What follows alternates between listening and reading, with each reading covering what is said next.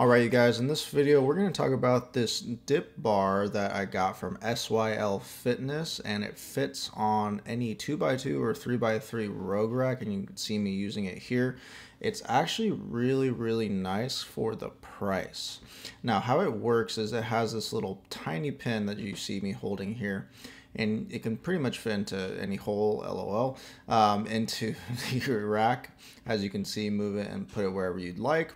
And then what really holds it all together is this metal pin on the left hand side, which I'll show off in a second. But the price of this is about $61 compared to one from Rogue. Their older ones are about $100 plus, and then their newest one is like almost $300.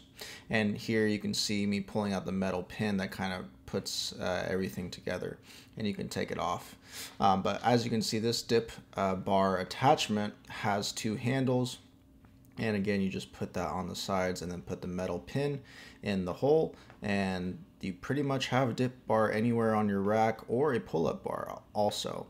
Now this thing is really cool for the price. Me and my friend used it the day we got it. We did 100 reps, which killed my chest, and it held up really nice. But I think especially for someone who's on a budget and maybe doesn't have the highest quality rack, and maybe you don't have a Rogue rack, you have a 2x2, or maybe you have a 3x3, this can definitely fit your rack. And what's also cool is that the owner of this company said that if it doesn't fit your rack, you can actually contact them and they'll make you a custom one to fit your rack. So if you're looking for something to do dips with, then this is definitely a great option.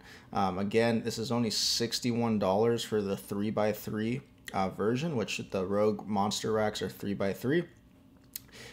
So yeah, if you're looking to do dips, you want to add dips to your Rogue rack or any type of rack, definitely make sure to check this one out. I mean, if you got money to spend, go get the Velocidor or whatever it's called from Rogue. Definitely do that. However, if you're on a budget and want something more low-key, but that still works really well, then do these dip attachments for your rack. They're well worth it. They got two handles. They just do the job, and for $61, I think it's an absolute steal. So definitely check out the link in the description if you guys are interested, and I will see you guys in the next video.